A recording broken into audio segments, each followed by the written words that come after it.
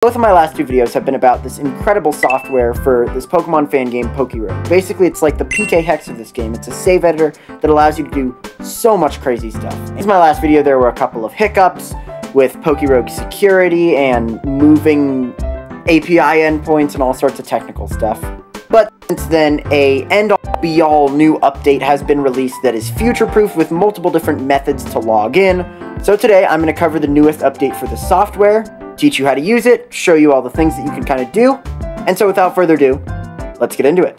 So just like usual, you're going to click the link in the description, and that is going to take you to this GitHub page for PyRogue, Rogue Edit, Online Rogue Editor, a lot of different names for it. And you're going to scroll down to Releases here on the right, and click on this v0.4.3 button. Now if you remember from last video, this was like 0.1.2. So there have been a lot of updates in a very short amount of time. And that is going to bring you to right here. You're going to scroll down a little bit more. And right here you're going to find PyRogue v0.4.3 for Windows.zip. Now, this tool is only available for Windows, but you can run exe files on tons of different devices. Android, there's an app called WinLater that allows you to do it pretty well. I think Wine is a universal thing for like Mac and Linux. I don't really know. I only have a Windows. But there are different ways to run this, and you can look up how to run exe files on whatever your device is, and there's going to be stuff out there.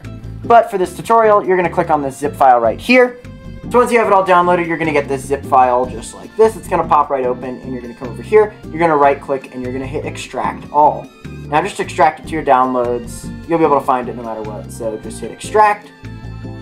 And just like this, we're going to have the window now up and running and ready to go. Now you can delete the zip file now, if you would like to get rid of some clutter. But for now, we'll just go here, and we're going to open this exe file. Now again, if you have Windows, this is going to run perfectly fine. So you'll double-click on that. It's going to say Windows protected your PC, whatever. It's going to call it a virus or whatever. I promise you it is not. I've used it many a time. And all of the source code for it, if you know all this kind of stuff, all the source code for it is on the GitHub anyways. So you can take a look and run through it and make sure it's safe. But I promise you, of course it is. So you're going to say, yeah, man, I want to do it.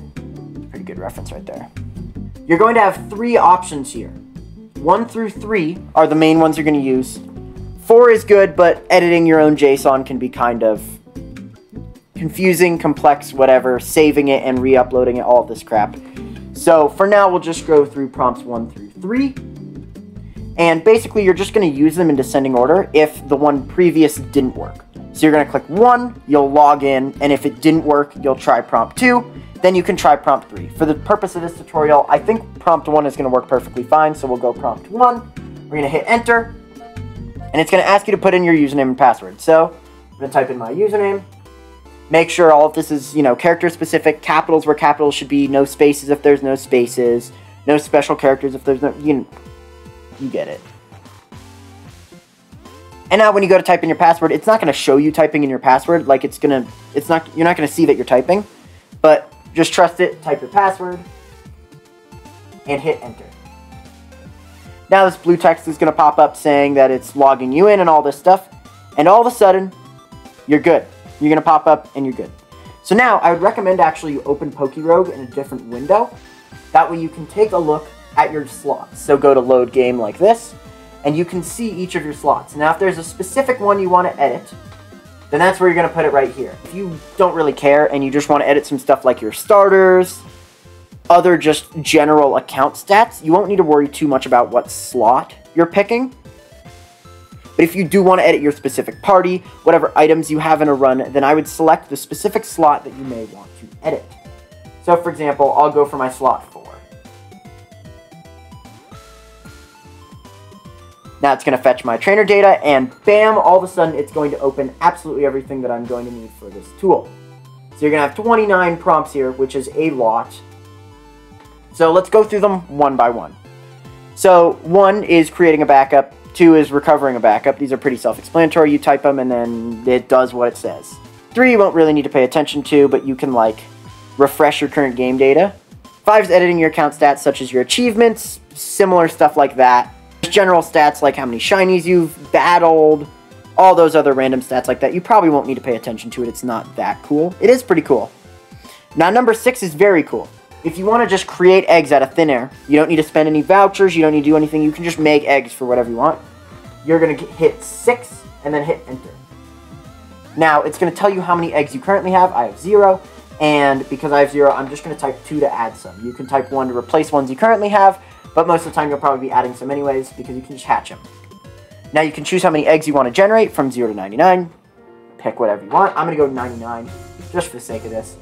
And then you can pick what tier the eggs are going to be. So you can go all the way up to Manaphy. You can give yourself 99 Manaphy eggs from the Shiny Up machine. You can do whatever you want, right? So I'm just going to go 4 for a legendary eggs. And of course you can choose which gacha machine you want them from. So I'm going to go 3 because that gives you the increased shiny odds. Then, this is very cool. You can choose after how many waves you want them to hatch. So you could set this to like, I don't know, 1. And then you battle 1 wave of Pokemon, you get 100 legendary eggs. So let's just do that because it's funny. This is very cool new stuff. They added, you can modify the shiny rate of the eggs. Basically, it's a yes or no modifying the shiny rate. But it's still very cool. You get all the different shiny tiers for all the legendaries or all the whatevers, right? So we'll just go shiny tier 3 because it's going to be really cool if we can see a bunch of epic tier shinies hatching from legendary eggs. And it's going to give you this blue text that says 99 eggs were successfully generated. So when we go back into my game after we finalized everything, I should have 99 legendary eggs. And I don't know exactly how the shininess works, but they should be all guaranteed to be epic shinies, the red stars. But anyways, 7, you can edit your egg hatch durations, so choose how many waves until your eggs hatch. 8, you can edit how many egg vouchers you have, which is kind of old news now, but it's still really cool that you can modify exactly how many egg vouchers you have. Just remember, if you give yourself more than like 10 of the gold vouchers, 50 of the purple vouchers, 100 of the dark blue ones, I think, your account may get flagged, which we don't know entirely what that means yet. Basically, the devs of POKEROGUE are putting like a big flag on your account that says, once we implement online multiplayer functionality in the future, we're going to not let you participate in this kind of stuff because you're cheating. But honestly, if you're cheating, you kind of deserve it anyway. So, anyways, 9, you can edit a specific starter, which I showed off how to do in last video, but it's pretty self-explanatory. You'll type 9, and now there's actually autocomplete, so you can start typing in a Pokemon's name, and it's going to auto-suggest what you're trying to type, which is super cool, because that takes a lot of the guesswork out of the spelling. And you can choose whether you want them to be shiny, whether you want all abilities unlocked, whether you want the passives unlocked. You can do all sorts of crazy stuff with this. I showed it off in the last tutorial. And it remains pretty much the same, just with more options now that it's now updated. And you can edit the candies on a starter, pretty self-explanatory. You can just edit how many candies any given starter has. With 11, you can unlock all achievements. 12, you can unlock all your vouchers. 13, you can unlock all your starters. 14, you can unlock all the game modes. 15, you can unlock everything. These are all pretty self-explanatory. The starters one, it gives you options. So, again, all the passives, all the abilities, which tier of shiny you want them to be, all of this kind of stuff. It's all available and ready to edit. These session data actions are all kind of newer, so these are very cool. 16, you can edit your current party. So you can edit any of the Pokemon in your current party. It's going to be a very similar process to all of this, right? You type 16, you hit enter, and you're going to get more options. So you can change the species of any Pokemon in your party for any of your given runs. This is why you can select which slot you want to edit. This is where you'd be able to edit it. You can edit the money amount for any given run that you have, which is very cool. It won't work on the daily runs. 18, you can edit how many Pokeballs you have. 19, you can edit your current biome, which is pretty cool. You can make it so different Pokemon spawn. And number 20 is very cool. It's a new one. You can edit your items. So you type command 20 and you hit enter. It's going to give you 79 options of all of these items you can add to any Pokemon in any slot. So if you pick an item that would be held by a Pokemon or given to a Pokemon, like a protein or like a berry or something like that, it's going to ask you which slot in your party you want it to be, and those will be numbered 0 through 5. But the rest of this is all pretty self-explanatory. When you select one of these passive boost ones, like the Shiny Charm, it doesn't matter which Pokemon in your party you give it to because it appears in the top left. It's a universal booster anyways. So you can select any Pokemon in your party to give it to, and it'll just automatically kind of set it up right. And now finally, we just have some game information stuff. So if you want to know the species IDs, the Pokedex numbers, I believe they all align with the national dex numbers of official Pokemon. So that one's not super helpful. You can see the biome IDs to change your biome. You can show all the move IDs. So if you want to give a party Pokemon, one of the Pokemon in your party, a very specific move, you can do that. Nature IDs, similar kind of thing. So 21 through 26 are all just these IDs things. So you can see how the game references each of these moves, abilities, all that kind of stuff. So you can modify them yourself. Now finally the last 3. 27 through 29 are just your final things. So once you're done editing everything, you would go 27, hit enter, and it's going to save your data and upload it to your server, which I'll show in a second once I'm done. And then 29, it'll just close the tool if it hasn't already once you type 27. But because you are watching my video and you watched the end, and thank you very much for that, you actually gain access to a super secret special prompt that was made just for me and you guys watching the video. So, if you type LB for Ludi Brolo, that's me, and you hit enter, you're gonna gain access to a secret menu. This is so cool. This is so dang cool. You can do two different things in my secret menu. The first thing you can do is set non-available starter forms, which I'll show you what that is. And number two, you'll be able to remove enemy modifiers. Now, if you've played Endless Mode for long enough, you'll see that the enemy Pokemon, the wild Pokemon, are going to start getting some crazy tokens, crazy boosts. You could get rid of all of those instantly. So you type 2 and they'll just go bye-bye from your run. But prompt 1 is the really cool one. Say you want to start a run with Mega Mewtwo. Like, not Mewtwo, and then get a Mega Stone and a Mega Bracelet. Like, you just want your starter to be Mega Mewtwo. Well, then guess what you could do? You type Mewtwo, and it's going to show you the available forms for Mewtwo. So you can pick any of these, and just make sure you type it out like case sensitive. So for Mega X, you'll type Mega-X, and then hit enter, and you'll see what that's going to do once we get back into the game.